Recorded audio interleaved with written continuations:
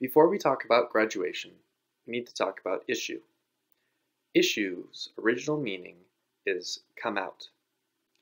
For example, offspring means come out of another thing or organism. A magazine issue is a magazine coming out of a volume. Standard issue for government means it's the standard thing to come out of government. Issue is Old French for insure, which comes from the Latin exura and exithus. These mean ex, out, and ir means to go, which gives us exit, a related combination of Latin. Ex means out, and gradere, or gress, to step, gives us gradual and graduated. Graduated meaning marked off with a degree. Degree means step, or stepped marked down.